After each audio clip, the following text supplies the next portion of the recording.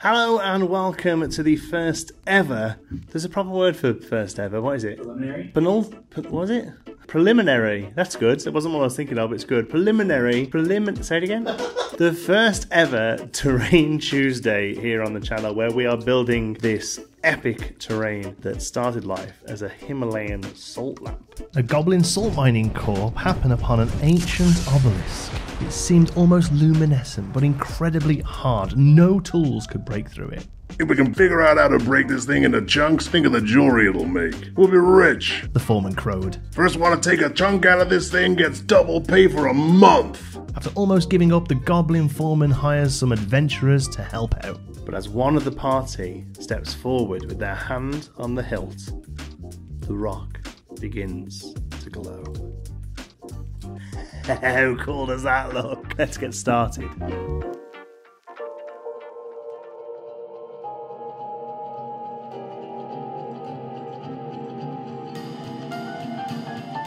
If you don't know, a Himalayan salt lamp is a lump of crystallized salt from the Himalayas that they carve out in the middle of and stick a lamp in there. They're sold under the pretense that they're really great at fixing loads of problems. They give off negative ions and help you sleep better and lower anxiety and cure asthma and all this sort of stuff. It's all unfounded, and whether or not you believe it doesn't really matter for this. I personally think it's a load of guff, and I own the lamp because I think it looks cool. Either way, you can pick them up from Amazon for about $30. I've put a link in the description to one. But our main thought when coming up with this design was that we really wanted it to work for people who already owned a salt lamp. They could quite easily take the fixture off, put it onto this terrain, use it for game nights for a couple of weeks, and then put it back again on the shelf, and the terrain wouldn't really bother the lamp at all. That goes for the scaffolding that goes around the rock as well, the idea being that some goblins are trying to mine it or worship it or something like that. The scaffolding can be taken out and placed flat, so the whole piece of terrain can get stored pretty small. The scaffolding build was pretty simple, just using popsicle sticks and some wooden dowel, scratching up the sticks with an X-Acto knife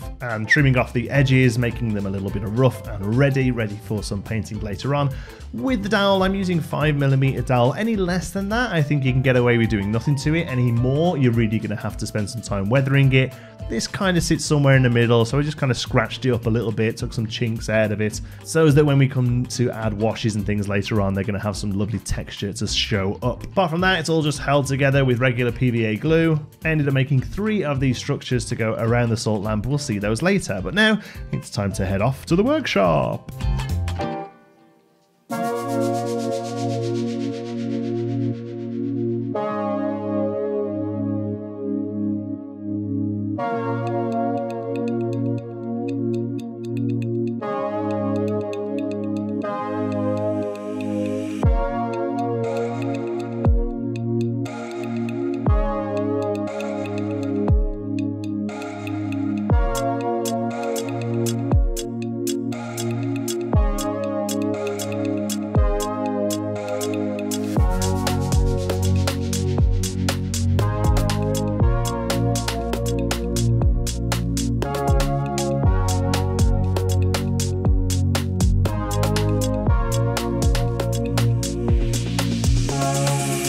Once the wooden base had been cut to size, it was time to figure out how we were going to build up that quarry-like terrain.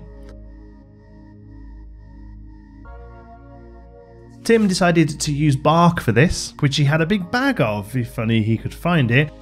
Tim likes to keep things. This is the one. Hey! Looks promising. There we go.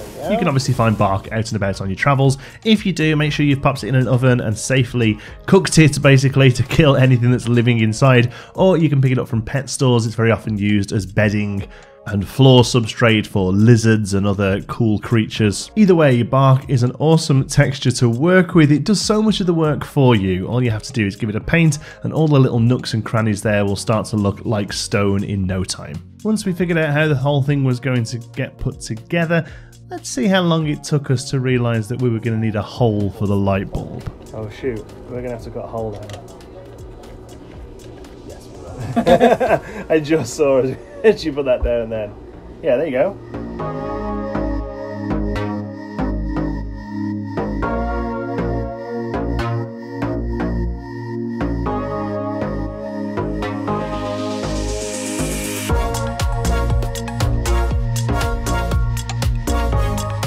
So this is sacrificial surface.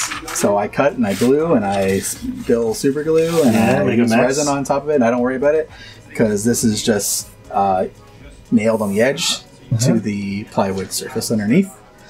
And every couple of years we'll just make it brand spanking new. Just take that'll just pull off. Yep, it's just nailed on the edge. There's no glue. There's no nothing holding it on. Just hopes and wishes. There you go. Tim's top tips. I'm starting a thing. Tim's top tips. I can't even say it. Jesus.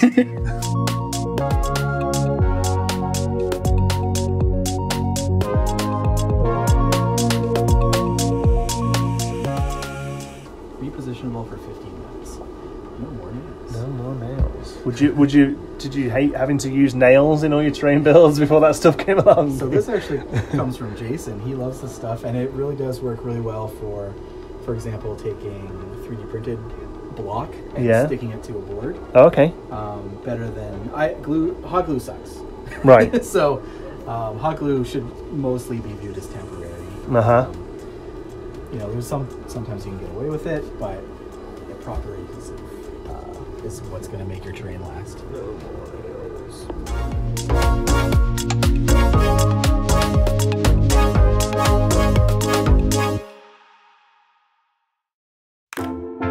Now we get to the fun bit and using sprackling.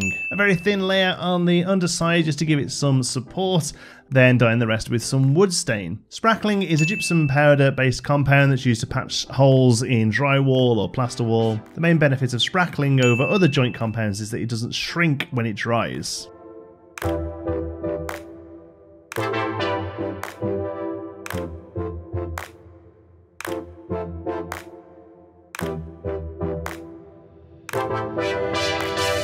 The reason we're using wood stain to give it that brownish colour is, if you're anything like us, when you use this in a game, you're going to have player characters who don't care about it as much as you do, and it's going to get chipped. Much easier to deal with if those chips are a brownish colour similar to the terrain, rather than the blue or pink vibrant colour that this sort of stuff always seems to come in. A little bit of stain goes a long way and doesn't seem to affect the integrity of the product. We really wanted to give an idea that this obelisk has been mined from a quarry, found by accident. So we're building up the terrain on the edges to create a crater kind of feel. Also gives us a nice flat surface that we can actually use as play area for our characters. Then before we left it to dry, we took some more bark and stuck it in to give us some protruding rocks. Then using a watered down white glue formula, we smoothed it all out. So we're just going to imagine that this goes right about there. We don't want to fill this top space up too much because we want to have room for figures, and we also have some beautiful scaffolding going in there. And now we watch spackle dry. Once it was dry, we used some super thin super glue on those protruding rocks due to the slightly porous nature of sprackling that would soak in and really hold them in place.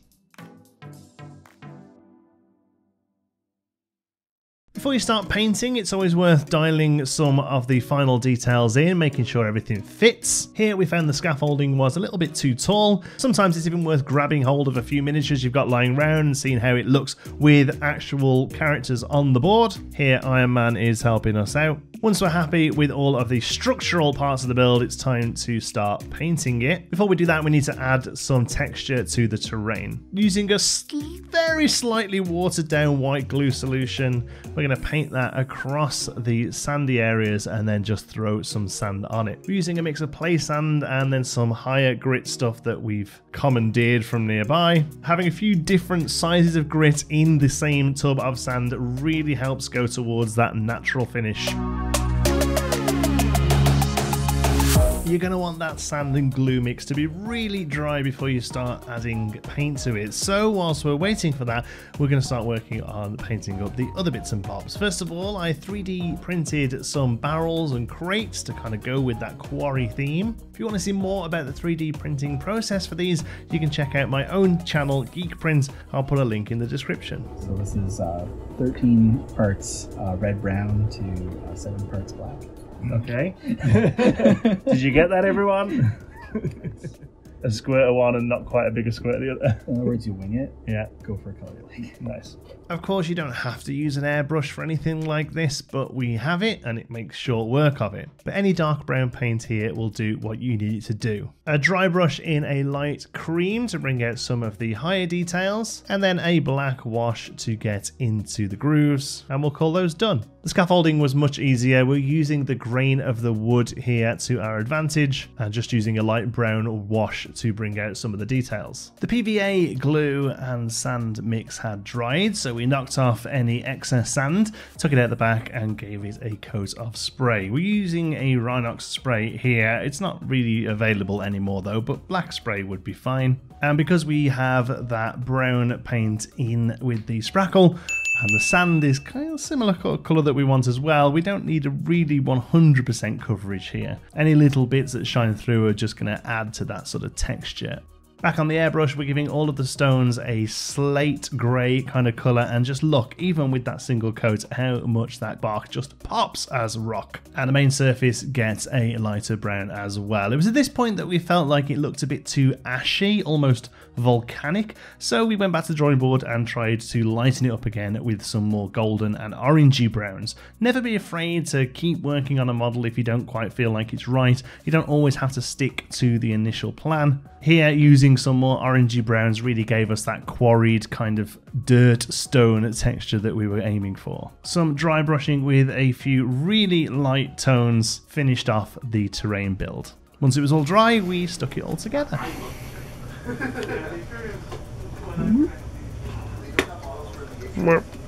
was this in there before? Hmm?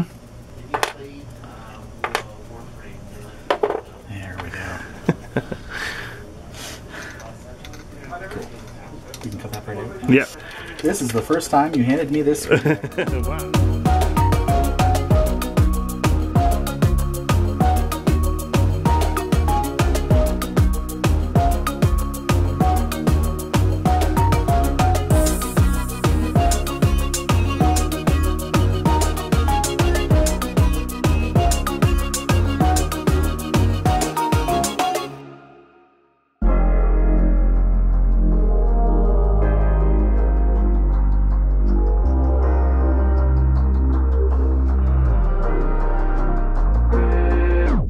As cool as this looks, I think you could go a couple of steps further with this, honestly.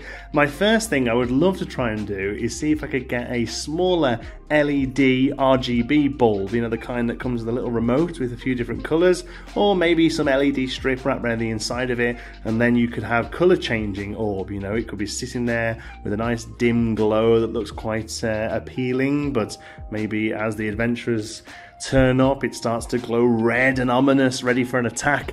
I think there's a lot of scope here for this item, and also I've tried to build the terrain so that I can repurpose it at a later date.